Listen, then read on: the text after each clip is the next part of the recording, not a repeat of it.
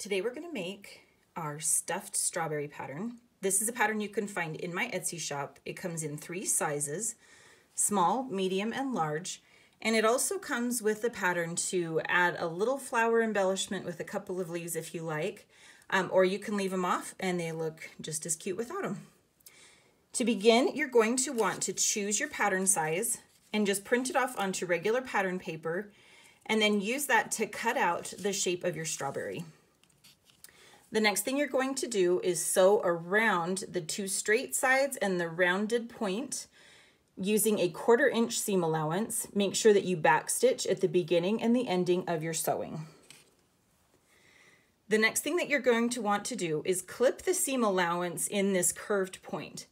I like to use pinking shears to do this, but you can also just use regular scissors and just snip little notches in there.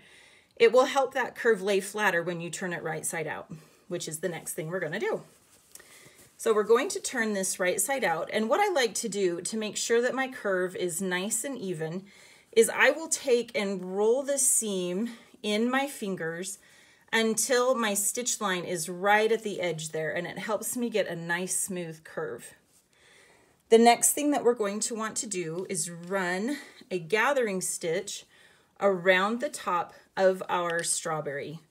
I'm using a doubled up thread and just a regular sewing needle. I usually just start at one end just because it's easier to find it. And then you're just going to run this gathering stitch, this running stitch, about a 1/4 inch, maybe a little scant 1/4 inch, all the way around from one side until you come all the way back to where you started. Once you get that far, then you're going to pull your thread, which is why you want to double it up, and tighten up the top.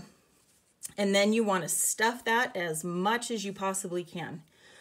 A couple of tips when you're stuffing is to start with a few smaller pieces at the beginning so that you get this tip nice and pointy. If you start with too big of a piece of stuffing as you put it in there, then you'll end up with little gaps in this bottom part right here, and you won't have as nice of a shape for your strawberry. So start with some small pieces and then stuff that as tight as you can.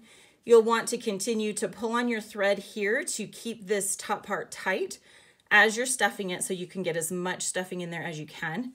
Then you're going to tie off your thread at the top to hold all of your stuffing together.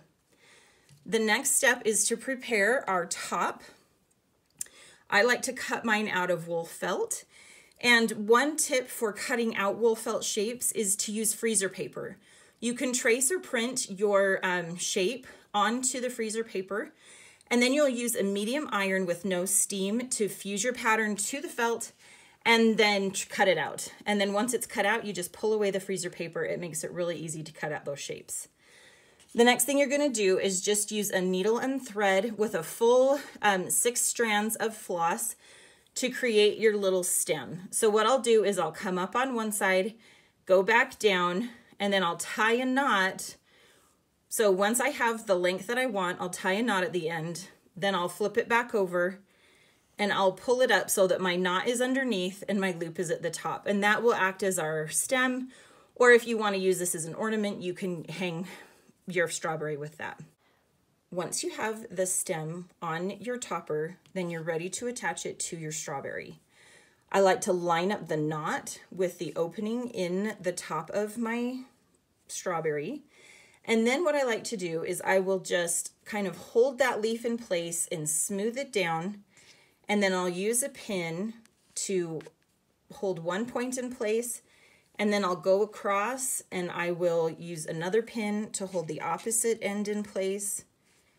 And I will add 3 or 4 pins to the top of my strawberry to just kind of hold that felt into place as I stitch down the top of my strawberry. Now I have done this with hot glue, and it finishes just fine if you want to do that. It's certainly much faster than stitching everything down. But I really do prefer the look of the whip stitch finish, stitching down all the way around the top of your berry. So let me show you how to do the whip stitch. I'm going to take a needle with 1 strand of my floss. You want to make sure it matches the felt that you're using. And the first thing I'm going to do is bury my knot. So I'm going to fold away one leaf and I'm going to put my needle in there. And then I'm going to bring out my needle where I want my first stitch to be. So my first stitch is going to be at the top of that point, and I'm going to pull it through. And now you see my knot is buried and it will be hidden underneath that flap. Then to do my whip stitch, I am going to bring my needle down straight across from that stitch, and then I will bring my needle up one stitch length away, and I'm going to pull my floss. You can see I have my first stitch there. So I'm going to, again, bring it down straight across from the stitch and then bring it up one stitch away and pull. And I'm going to continue to do that all the way around the entire top of my berry.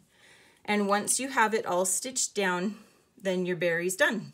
If you want, I have included a template for adding a flower and a leaf. I like to use a felt pom to make the center, but you could use French knots or beads. And then I just stick it to the top of my berry with hot glue or some stitches. And it just adds a fun little element to that, especially if you have, you know, a whole bushel of berries. It's kind of fun to throw a couple of flowers in there. I hope you've enjoyed this tutorial for stuffed strawberries. And if you like this tutorial, I hope you'll subscribe and follow along for lots more tutorials and patterns from A. Marooney Designs.